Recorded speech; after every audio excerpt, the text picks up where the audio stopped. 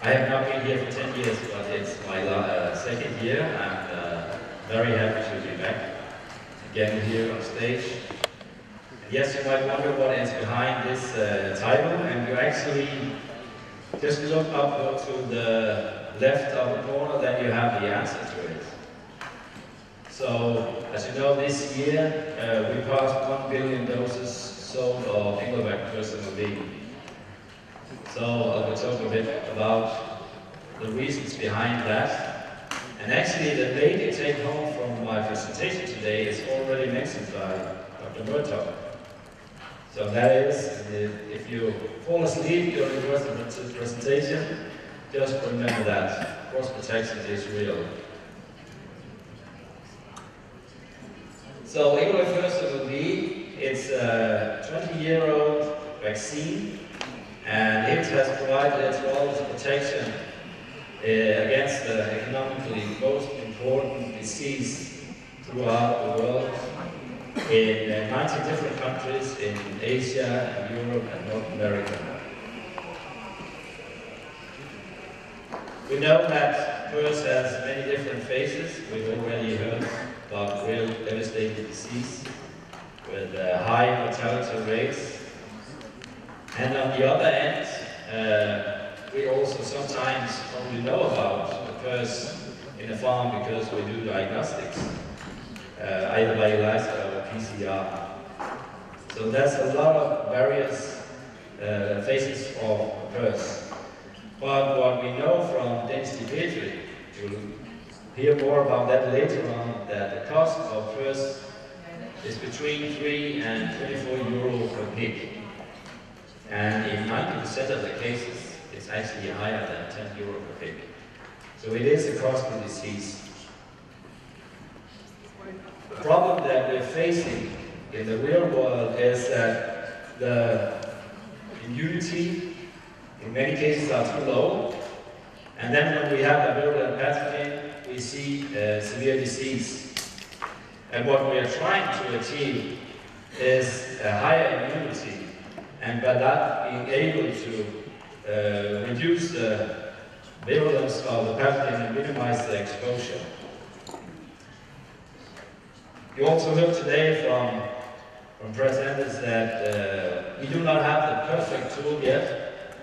We do not have the perfect first vaccine, but we have something close to that, at least. And we also know from the previous presentations that the only solution is not in the model. Tom Gillespie mentioned that management is a very important part of controlling PRRS. So what is the most important to control PRRS? There could be a lot of different opinions on that. And some would argue that people are actually the most important. So if you're not able to have educated people that know how to manage pigs in the barns and create the right flow and not do stupid things, you're really bad off. And it could also be that the location is more important. So if you have in a high pig dense area with a lot of PRRS, it's impossible to do anything about it. What that means is just that you have to be even better with your biosecurity and your management of pig flow to control PRRS, together with the vaccine. And gills, we already heard about that in previous presentations as well. We need to protect our gills. Of course, we all want to put naive gills into a naive farm, but in many cases that's not possible. So the gill procedures are very important in PRRS control. But we also need a good vaccine, and we know that PRRS is a very good vaccine, but probably you also hear some argue it's a very old vaccine. It's actually the first vaccine that was launched 22 years ago. Can it really provide protection against the diverse of strains that we see today? And that's what I will try to prove in my presentation. Our basic understanding of the distribution of PRRS in the world, I don't think we would argue about that. In North America, the main PRRS type is type 2. We see some type 1. Both Tom Gillespie and Murtaugh show that the diagram that they have some type 1. They only show it in the dendrogram, they don't talk about it, so maybe it doesn't really matter. In Europe, the main type is type 1 actually. And there are also some countries, Germany, Denmark, Belgium, Netherlands, Hungary, where type 2 is present. And in many cases we have both type 2 and type 1 in the farm at the same time. And then we have Eastern Europe, where there are also type 1, but different variations of type 2, type 1. And then Asia with type 2, but here with the hyperpathogenic first distributed to most Asian countries, and then some type 1. And with that, the vaccine of choice everywhere in the world except from Europe would be a vaccine that protects against type 2. So, in my opinion, of course, PRRS MLV, and the track record of that vaccine is really amazing. So I'll show you, I'm not sure that the map is complete, but I'll show you what I could find of publications that has been done since the vaccine was launched. So bear in mind, we have this 1 billion doses sold, and every second we have 3.8 doses of PRRS MLV sold, and in increasing numbers. From Europe, we had the first peer-reviewed publication actually from Denmark in 1997, and later on there were publications from Germany, and we have publications from Hungary and Belgium, and from North America, amazing number of studies. And what you'll see here is that the first publication was in '98, and there was a few publications over the years. But just within the last 2 years, we have 8 publications talking about heterologous protection. There's also publications from Mexico and from Canada. And when you see the list here, so when you see it's with bold, so here this one, and it means that it's peer-reviewed publications. The rest of it is Congress abstracts from IPBS or APBS or mercury-driven diseases. But there's also a lot of publications from Asia, from the Philippines, from Thailand, from Korea, from Vietnam, from China, and also from Japan. An impressive number of publications. And I'm not even sure I have them all here, so that would be most of it. What I did here was ask Enrique to put in the references from these publications where we have a sequence available. So what you see here in this dendrogram is sequences available from these studies put into a global bipolar disease map. So you see we actually have sequences from North America, from Mexico, from Denmark, from China, from Korea, from Vietnam, and also from Japan. And you see the heterology here. So various, so they are all compared to PRRS MLV. And you see the distance here. So they are all between 10 and 15% difference in homology to PRRS MLV. And they are all different compared to each other. Some are clustered, so the Chinese isolates here is the high pathogenic, the Chinese strains close to Vietnamese isolates, but we also have some that are very different. And from all of these, I'll look closely into a few studies. So, a publication from 2013, a recent one from the US, 174 from 2016, one that has not been published is an R&D study, so you'll be the first one to see the data from that one. And a Korean study, so that's what I'll show you now. You've already seen a huge bunch of data from previous presenters this morning, and I'll show you even more data than you have seen until now. But I'll try to put it in the format that you can hopefully make it a bit more exciting. You already saw that, and Dr. Gillespie presented this one.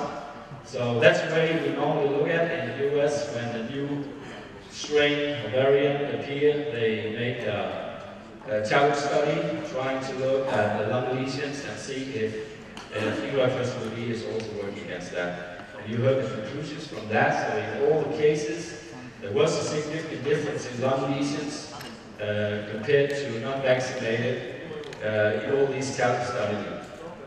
So that's the way we normally look at it. But there's a bunch of other data than this, and we'll have a look at that.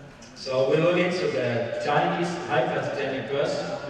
We'll have a look at the Korean study, kind of celebrating the 20 years of PRRS MLV. Then US 174, and then this Japanese isolate.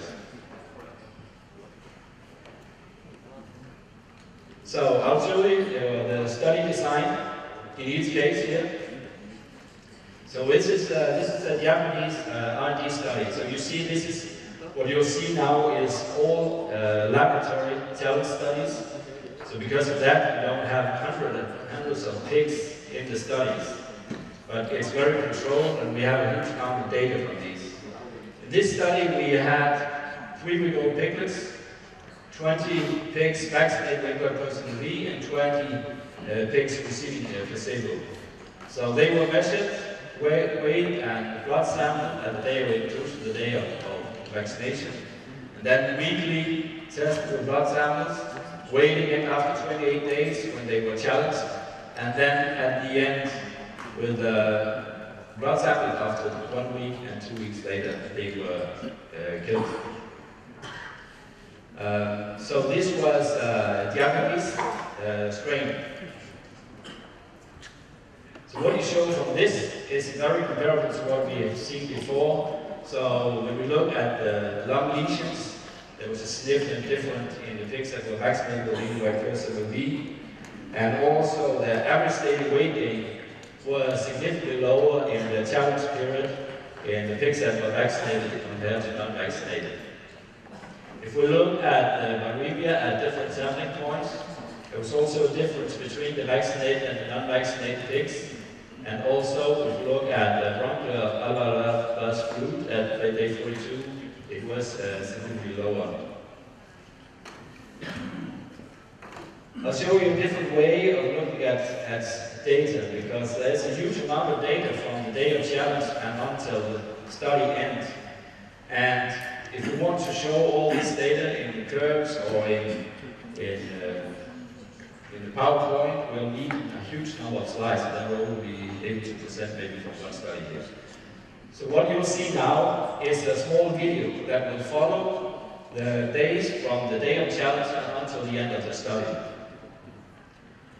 You have two groups of pigs.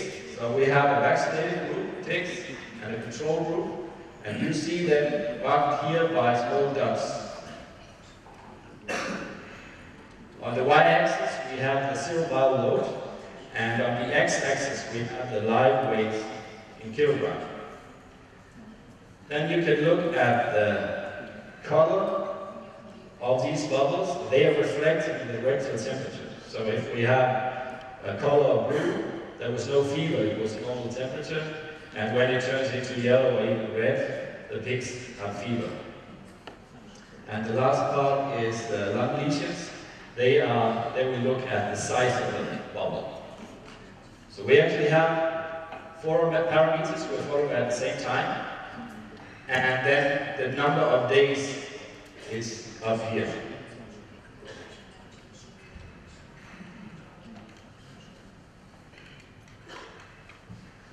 So now let's start here with the challenge. And you see those groups become very big. But already very fast, you see that the weight gain is different in the two groups.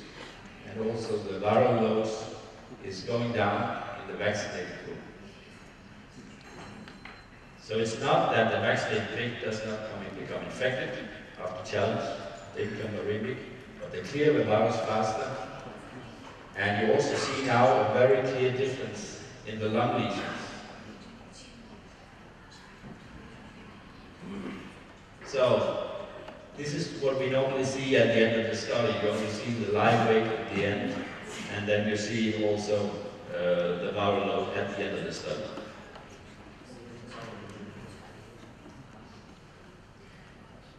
To the second study, so this is a study from China with a high pathogenic PRRS virus, and Murdoch already showed the data from some of the data from that study. Again, the pigs were vaccinated with E. coli PRRS MLV at 28 days of age. There were two groups of 22 pigs, and then they were followed by blood samples at day 0, 7, 14, and 21.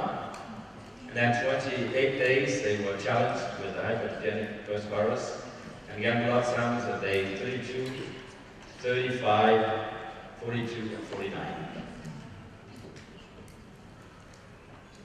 And this is the survival curve. So already here after 7 days, the pigs in the control group that were not vaccinated, they start to die.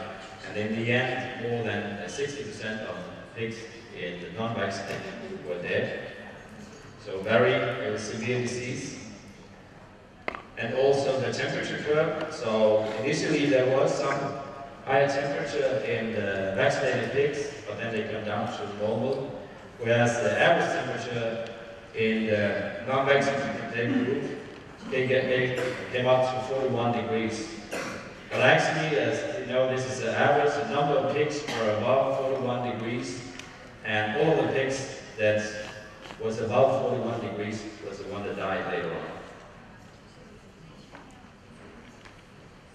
The viremia curve, so yes, again, after vaccination, pigs became viremic from the vaccine.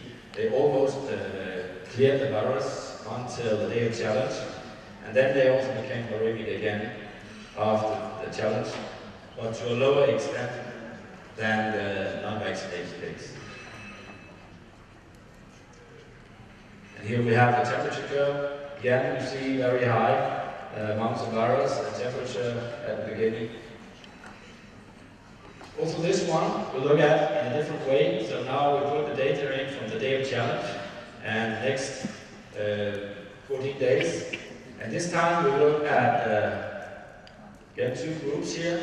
So the control group and the non-vaccinated. And we have the live weight, the survival rate, so that was the curve you saw before, the survival rate at the x-axis. The live weight and the x-axis and the survival rate at the y-axis. Then we can follow the rectal temperature with the color and the number of days. And finally here we look at clinical signs. So this time the bubble size is not the lung lesions but the clinical signs, which is behavior, respiratory signs, and also cough. So let's look at the video how it evolves. So you see when we had the challenge, there was all of the pigs were alive, and you see that the control pigs here, they're not moving more or less at all. And now the survival rate, so after 7 days, the first ones start to die.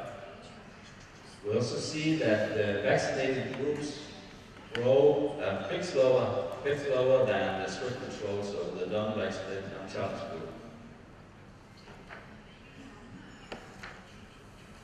So here down to the end of the study, we have only 30% of the pigs alive in the non-vaccinated group. So very devastating disease. Another, so now we'll look at some other parameters. So before we had bubble sizes for the clinical signs, but this time we have the clinical score on the x-axis, and we have the viremia, the y-axis. You see after challenge, those groups become viremic, but there's a clear difference between the control and the vaccine group. And look at the clinical score here. So yeah, there was some few clinical signs after vaccine, in the vaccinated group as well. But you see the high fever here now by the color, the vaccine group, are back to normal with clinical score, but these pigs are really dying and suffering.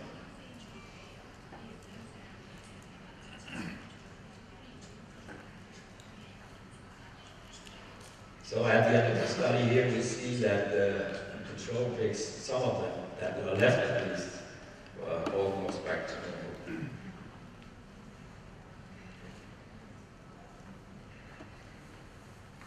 You like the videos? There will be more. The Korean study. So in this one, we have 5 different groups. So there was a strict control group, and then there were 2 vaccinated groups. The one group was challenged with Korean lineage 1, type 2 lineage 1, and the other one was challenged with the Korean lineage 5. And we have 2 non-vaccinated groups, again challenged with either lineage 1 or lineage 5. The pigs were 21 days when they were included in the study and vaccinated with PRRS MLV. And then there was a group, a strict control group with 10 pigs that didn't receive anything. They were followed again, more or less the same pattern, so blood sampling every week. And then at day 35, so a bit later here, we had a challenge with the Korean strain. And then followed again with blood samples 35, 38, 42, 45, and 49 days. And every day there was the monitoring of the clinical signs and also the temperature. This is a bit different to the other studies. In this one, they were measuring also interferon gamma. So this is the level of interferon gamma secreting cells on the x-axis. And we have the different groups here. Then the serum viral load on the y-axis. And now we have 4 groups. So you see already here in the corner. So we have the strict control groups. There's a small green dot here. We have the 2 non-vaccinated groups. And we have the vaccinated group here. The lung lesions, again, this is the size of the bubbles.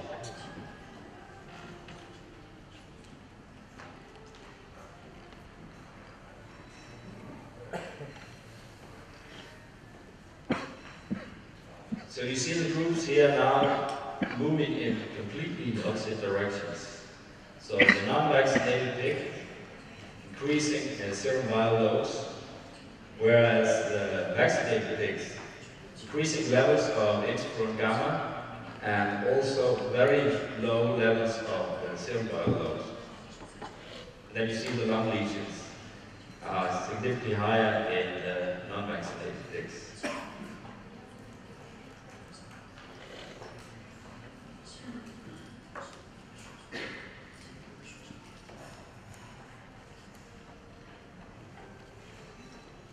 So I think it's very impressive. You see very clearly here. It's not that we can always measure interferon gamma so nicely like here.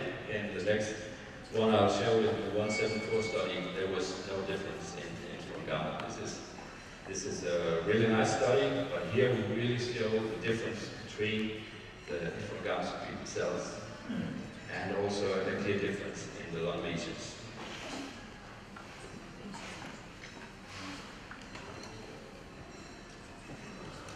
The last study I'll show you, it was presented this year by Reed Phillips at the Lehman Congress. So it's a challenge study. They made again to prove the efficacy of PRRS MLV against the latest strain isolated in the US 174. In this one there was 159 pigs included, seronegative at the day study began. They were 28 days when they were vaccinated with PRRS MLV. At the start of the study, pigs were weighed, looked for clinical signs, rectal temperature and blood sampling.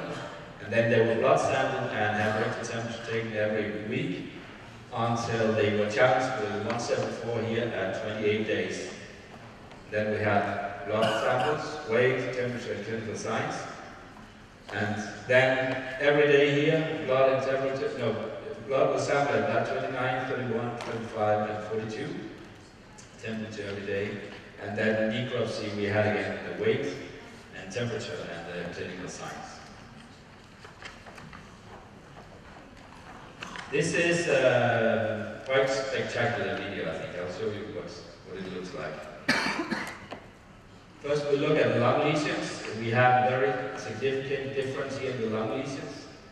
Compared to actually very much comparable to what we saw earlier on in the different challenge studies from the US. And also post-challenge average daily weight gain was significantly different. So in this study, when you see the video now, we have all the pigs included. So we have the two groups. The non-vaccinated challenged with 174, and we have the vaccinated pigs challenged with 174.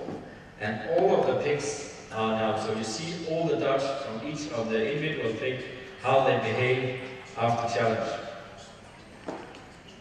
We follow the serum bile load on the y-axis and the lung lesions on the x-axis. And then the clinical score, again, is behavior, respiratory, clinical signs, and cough. It's the size of the bubbles. So now follow the sizes of the bubbles, because each individual pig will now be shown with its clinical score by the size. So now not only follow the direction, but also how they go.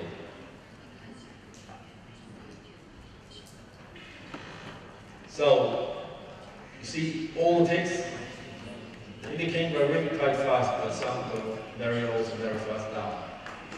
You see also some clinical score in the, not in the vaccinated group, that's the blue bubbles, but you see they become smaller quite fast. They don't move that much to the right, so they have less lung lesions.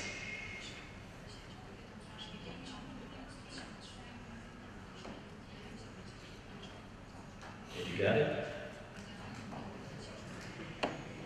Okay. I'll show you again.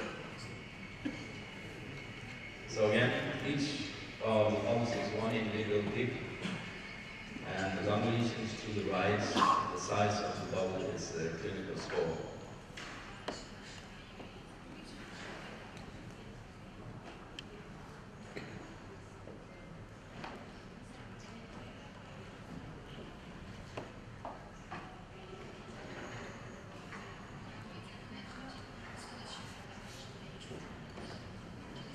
You can imagine these are pigs that really feel bad, but then when they recover them.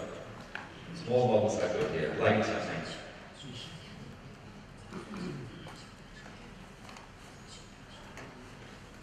So, in conclusions, first virus is still the most costly disease around the globe.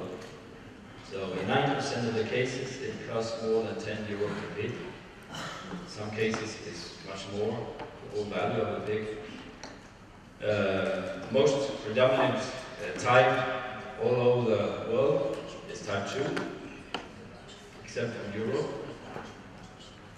And Engelberg-Plus MLV is a globally preferred first vaccine. I think that explains why Engelberg-Plus MLV can be so successful after 22 years. And we know that true heterologous protection is the key, and it's not linked to genotype. So the dendrogram, no matter how it looks like or how big the distance is, will not tell us how good a protection we can get from a vaccine. We've also seen that geography is not the key. The geography does not tell us if we can have a good protection. We've shown protection in North America, in Asia, and in Europe. So all of these countries around the world, we have published results from a good protection from Engelberg-Plus MLV. So you can be confident that whenever you are and wherever you are, you have a good protection. It's not the only tool. We know that. We already heard from Dr. Gillespie that the 5-step process is extremely important. The biosecurity has to be as good as second to none. As good as you can is probably not good enough. You even have to do beyond that. You have to improve the pig flow, and people should be really educated on pig management. That's crucial. But together with the 5-step process and in-web MLV, I think it's the perfect tool, and together they have demonstrated good efficacy. So with this, I want to thank the people that helped with this. Reed Phillips got part of his presentation. He helped me to find all the publications from US. Enrique, he looked up the sequences and put them into PyPortal. Xavi is the brain behind these spectacular videos. Carlo Mahler helped to get the publications from Asia, and Ryan helped to put it into place with good advice from Oliver Duran. And Joe Victoria, he found all of the sequences that were available in R&D from the various heterologous studies that we have done over the years. Some of these strains are way back. And then Peterson for the studies with 174, and also a recent Charleston study. And with that, I want to